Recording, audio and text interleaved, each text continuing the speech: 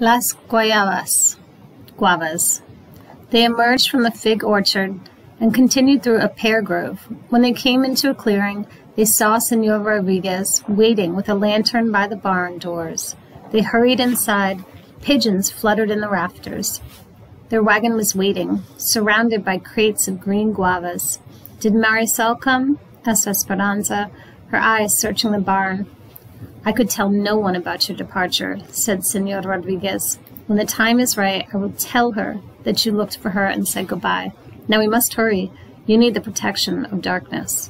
Alfonso, Miguel, and Senor Rodriguez had built another floor in the wagon, higher than the real one, and open up the back, with barely enough room for Mama, Esperanza, and Hortensia to lie down.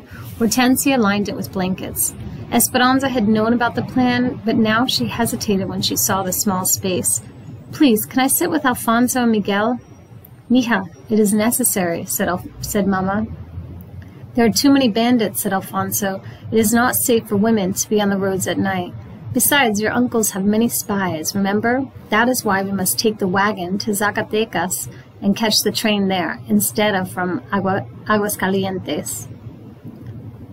Luis has bragged about the engagement to everyone, said Hortensia. Think how angry he will be when he discovers you have gone. We cannot take the chance of you being seen. Mama and Hortensia said grateful goodbyes to Senor Rodriguez, then slid between the floors of the wagon. Esperanza reluctantly scooted on her back between them. When can we get out? Every few hours we will stop and stretch, said Mama. Esperanza stared at the wood planks just a few inches from her face. She could hear Alfonso, Miguel, and Senor Rodriguez dumping crate after crate of guavas onto the floor above them, the almost ripe fruit rolling and tumbling as it was piled on.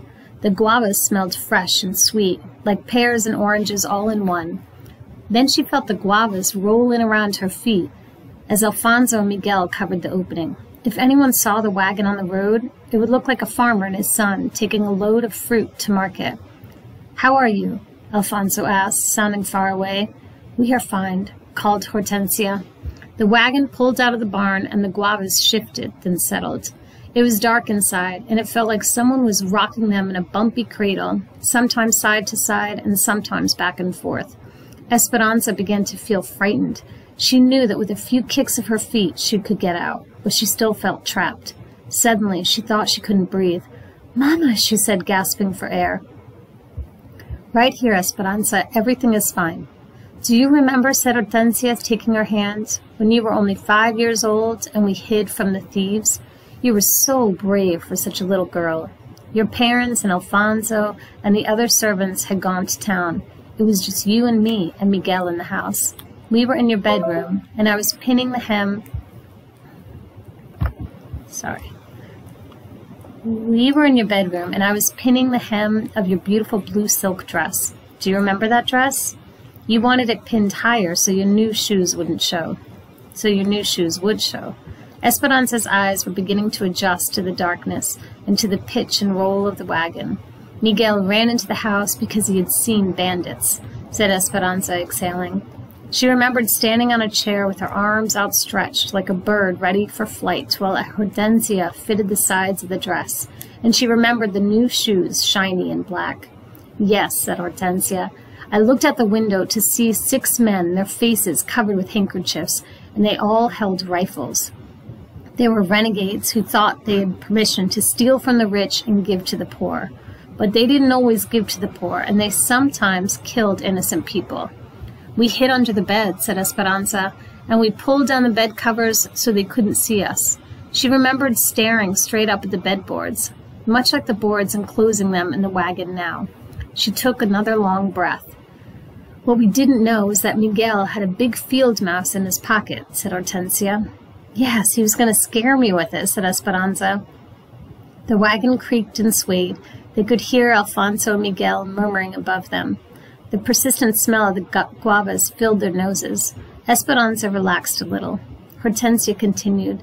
The men came into the house, and we could hear them opening cupboards and stealing the silver. Then we heard them climb the stairs.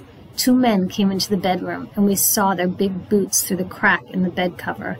But we didn't say a word. until a pin poked me and I moved my leg and made a noise. I was so frightened they would find us, said Hortensia. But Miguel pushed the mouse out from under the bed and it ran around the room. The men were startled but started laughing. And then one of them said, "It is just a raton. We've got plenty, let's go." And they left, said Esperanza. Mama said they took almost all of the silver, but Papa and I only cared that all of you were safe. Do you remember how Papa said that Miguel was very smart and brave and asked him what he wanted for protecting you, his most prized possession? Esperanza remembered. Miguel wanted to go on a train ride. Hortensia started to hum softly, and Mama held Esperanza's hand. Miguel's reward, that day-long train ride to Zacatecas, seemed like yesterday. Miguel had been 8 and Esperanza 5. She wore the beautiful blue silk dress and could still see Miguel standing at the station, wearing a bow tie and practically shining, as if Hortensia had cleaned and starched his entire body. Even his hair was slicked down smooth and his eyes gleamed with excitement. He was mesmerized by the locomotive, watching it slowly pull in. Esperanza had been excited too. When the train arrived, all sputtering and blustery, porters had hurried to escort them, showing them the way to their car. Papa took her hand and Miguel's, and they boarded, waving goodbye to Alfonso and Hortensia. The compartment had seats of soft leather, and she and Miguel had bounced happily upon them. Later, they ate in the dining car, at little tables covered in white linens and set with silver and crystal. When the waiter came and asked if there was anything he could bring them, Esperanza said, "Yes, please bring lunch now." The men and women, dressed in their hats and fancy clothes, smiled and chuckled at what must have looked like a doting father and 2 privileged children. When they arrived in Zacatecas, a woman wrapped in a colorful rebozo, a blanket shawl, boarded the train selling mangoes on a stick. The mangoes were peeled and carved to look like exotic flowers. Papa bought one for each of them. On the return ride, she and Miguel, with their noses pressed against the window and their hands still sticky from the fresh mango, had waved to every person they saw. The wagon jostled them now as it hit a hole in the road. Esperanza wished she could get to Zacatecas as fast as she had that day on the train instead of traveling on back roads hidden in a slow wagon. But this time she was buried beneath a mountain of guavas and could not wave to anyone. There was no comfort, and there was no Papa. Esperanza stood at the station in Zacatecas, tugging at the second-hand dress. It didn't fit properly and was the most awful yellow. And even though they had been out of the wagon for some hours, she still smelled like guavas. It had taken them 2 days to arrive in Zacatecas. But finally, that morning, they left the wagon hidden in a thicket of shrubs and trees and walked into town. After the discomfort of the wagon, she was looking forward to the train. The locomotive arrived, pulling a line of cars and hissing and spewing steam.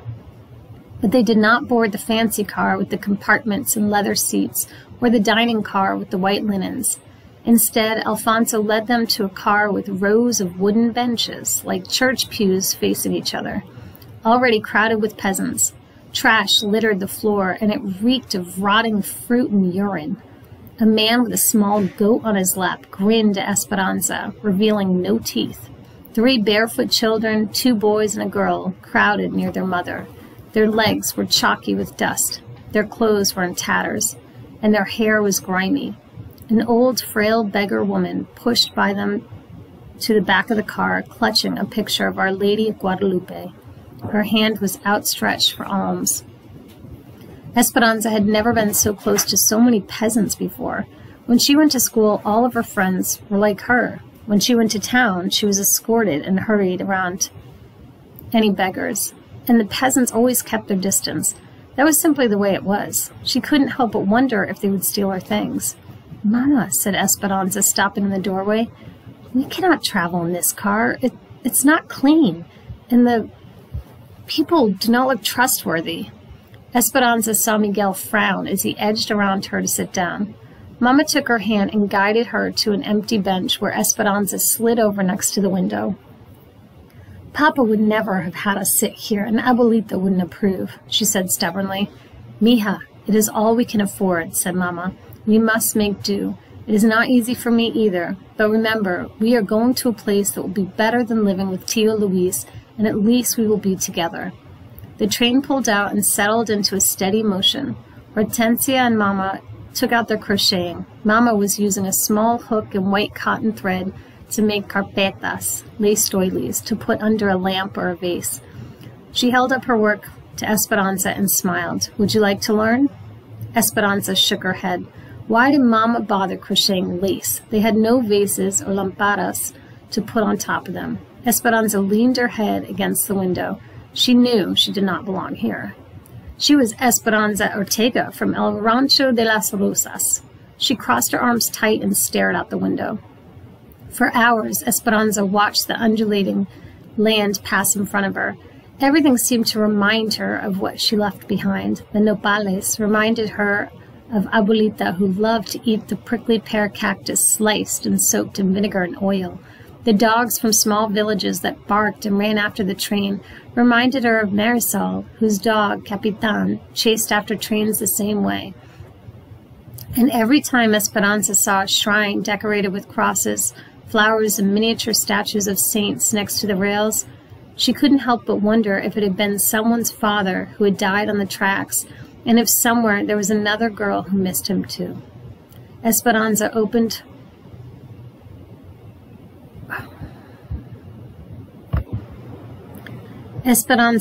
her valise to check on the doll, lifting it out and straightening her clothes. The barefoot peasant girl ran over. "Mona," she said, and reached up to touch the doll. Esperanza quickly jerked it away and put it back in the valise, covering it with the old clothes. "Mona, Mona," said the little girl, running back to her mother, and then she began to cry.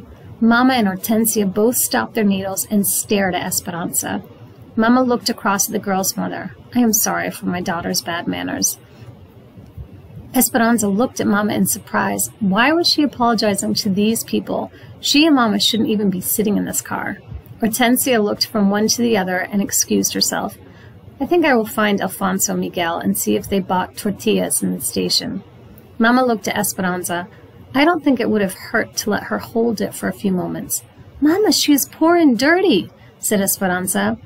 But Mama interrupted. "When you scorn these people, you scorn Miguel, Hortensia, and Alfonso, and you embarrass me and yourself. As difficult as it is to accept, our lives are different now." The child kept crying. Her face was so dirty that her tears washed clean streaks down her cheeks. Esperanza suddenly felt ashamed, and the color rose in her face. But she still pushed the valise further under the seat with her feet and turned her body away from Mama. Esperanza tried not to look back at the little girl, but she couldn't help it. She wished she could tell the little girl's mother that she had always given her old toys to the orphanage, but that this doll was special. Besides, the child would have soiled it with her hands. Mama reached in her bag and pulled out a ball of blanket yarn. "Esperanza, hold out your hands for me." She raised her eyebrows and nodded toward the girl. Esperanza knew exactly what Mama intended to do. They had done it many times before.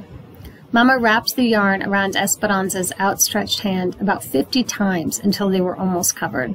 Then she slipped a string of yarn through the middle of the loops and tied a tight knot before Esperanza removed her hands. A few inches below the knot, Mama tied another snug knot around all the yarn, forming a head. Then she cut the bottom loops, separated the strand into sections, and braided each section into what looked like arms and legs. She held the yarn doll up, offering it to the little girl. She ran to Mama, smiling, took the doll, and ran back to her own mother's side. The mother whispered into the girl's ear. Shyly, she said, "Gracias." "Thank you." "De nada. You're welcome," said Mama. The woman and the children got off the train at the next stop. Esperanza watched the little girl stop in front of their window, wave to Mama, and smile again. Before she walked away, she made the yarn doll wave goodbye too. Esperanza was glad the girl got off the train and took the silly yarn doll with her. Otherwise, she would have been reminded of her own selfishness and Mama's disapproval for miles to come. Cliqueta, cliqueta, cliqueta. The song of the locomotive was monotonous as they traveled north, and the hours seemed like Mama's never-ending ball of thread unwinding in front of them. Each morning the sun peeked over one spur of the Sierra Madre, sometimes shining through pine trees. In the evening, it set on the left, sinking behind another peak and leaving pink clouds and purple mountains against the darkening sky. When people got on and off, Esperanza and the others changed their seats. When the car filled up, they sometimes stood. When the car was less crowded, they put their valises under their heads and tried to sleep on the benches. At every stop, Miguel and Alfonso hurried off the train with a package. From the window, Esperanza watched them go to a water trough, unwrap an oilcloth, and dampen the bundle inside. Then they would wrap it in the oilcloth again, board the train, and put it carefully back into Alfonso's bag. "What's in there?" Esperanza finally asked Alfonso, as the train pulled away from yet another station. "You will see when we get there." He smiled, and a knowing look passed between him and Miguel. Esperanza was annoyed with Alfonso for taking the package on and off the train without telling her what was inside. She was tired of Hortensia's humming and weary of watching Mama crochet as if nothing unusual were happening to them. But most of all, she was bored with Miguel's constant talk about trains. He chatted with the conductors, he got off at every stop and watched the engineers. He studied the train schedule and wanted to report it all to Esperanza. He seemed as happy as Esperanza was irritable. "When I get to California, I'm going to work for the railroad," said Miguel, looking anxiously toward the horizon. They had spread pieces of brown paper in their laps and were eating pepinos, cucumbers sprinkled with salt and ground chilies. "I'm thirsty. Are they selling juice in the other car?" asked Esperanza. "I would have worked at the railroad in Mexico," continued Miguel, as if Esperanza had not tried to change the subject. "But it's not easy to get a job in Mexico. You need una palanca, a lever, to get a job at the railroads. I had no connections, but your father did. Since I was a small boy, he gave me his word that he would help me, and he would have kept his promise. He always kept his promises to me." At the mention of Papa, Esperanza felt that sinking feeling again. She looked at Miguel. He quickly turned his head away from her and looked hard out the window, but she saw that his eyes were damp. She had never thought about how much her Papa must have meant to Miguel. It dawned on her that even though Miguel was a servant, Papa may have thought of him as the son he never had. But Papa's influence was gone. What would happen to Miguel's dreams now? "And in the United States?" she asked quietly. "I hear that in the United States you do not need una palanca, that even the poorest man can become rich if he works hard enough." They had been on the train for 4 days and nights when a woman got on with a wire cage containing 6 red hens. The chickens squawked and cackled, and when they flapped their wings, tiny russet feathers floated around the car. The woman sat opposite Mama and Hortensia, and within minutes she had told them that her name was Carmen, that her husband had died and left her with 8 children, and that she had been at her brother's house helping his family with a new baby. "Would you like dulce sweets?" she asked Esperanza, holding open a bag. Esperanza looked at Mama, who smiled and nodded her approval.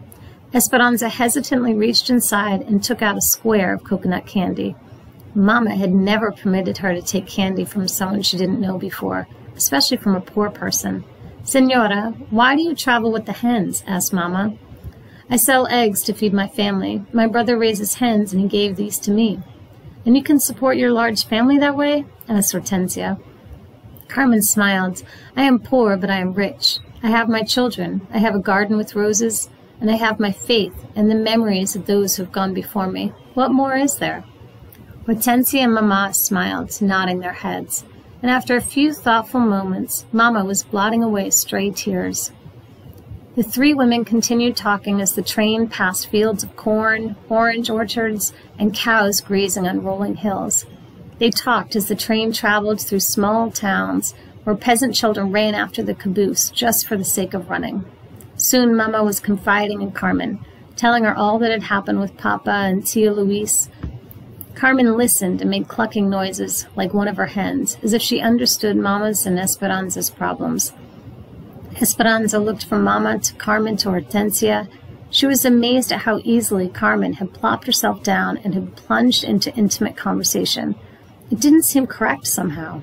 Mama had always been so proper and concerned about what was said and not said. In Aguascalientes, she would have thought it was inappropriate to tell an egg woman their problems, yet now she didn't hesitate. Mama, whispered Esperanza, taking on a tone she had heard Mama use many times. Do you think it is wise to tell a peasant our personal business? Mama tried not to smile. She whispered back, It's all right, Esperanza, because now we are peasants too. Esperanza ignored Mama's comment. What was wrong with her? Had all of Mama's rules changed since they had boarded this train? When they pulled into Carmen's town, Mama gave her 3 of the beautiful lace carpetas she had made. For your house, she said. Carmen gave Mama 2 chickens and an old shopping bag she had tied with string. For your future, she said. Then Mama, Hortensia, and Carmen hugged as if they had been friends forever. Buena suerte. Good luck, they said to one another. Alfonso and Miguel helped Carmen with her packages and a cage of chickens. When Miguel got back on the train, he sat next to Esperanza, near the window. They watched Carmen greet her waiting children, several of the little ones scrambling into her arms. In front of the station, a crippled Indian woman crawled on her knees, her hand outstretched toward a group of ladies and gentlemen who were finely dressed in clothes, like the ones that used to hang in Esperanza's and Mama's closets. The people turned their backs on the begging woman, but Carmen walked over and gave her a coin and some tortillas from her bag. The woman blessed her, making the sign of the cross. Then Carmen took her children's hand and walked away. She has 8 children and sells eggs to survive, yet when she can barely afford it, she gave your mother 2 hens and helped the crippled woman, said Miguel. The rich take care of the rich, and the poor take care of those who have less than they have. But why does Carmen need to take care of the beggar at all? Said Esperanza. Look, only a few yards away is the farmer's market with carts of fresh food. Miguel looked at Esperanza, wrinkled his forehead, and shook his head. There's a Mexican saying, full bellies and Spanish blood go hand in hand. Esperanza looked at him and raised her eyebrows. Have you never noticed, he said, sounding surprised, those with Spanish blood who have the fairest complexions in the land are the wealthiest. Esperanza suddenly felt guilty and did not want to admit that she had never noticed, or that it might be true. Because they were going to the United States now, and it certainly would not be true there. Esperanza shrugged. It's just something that old wives say. No, said Miguel, it is something the poor say.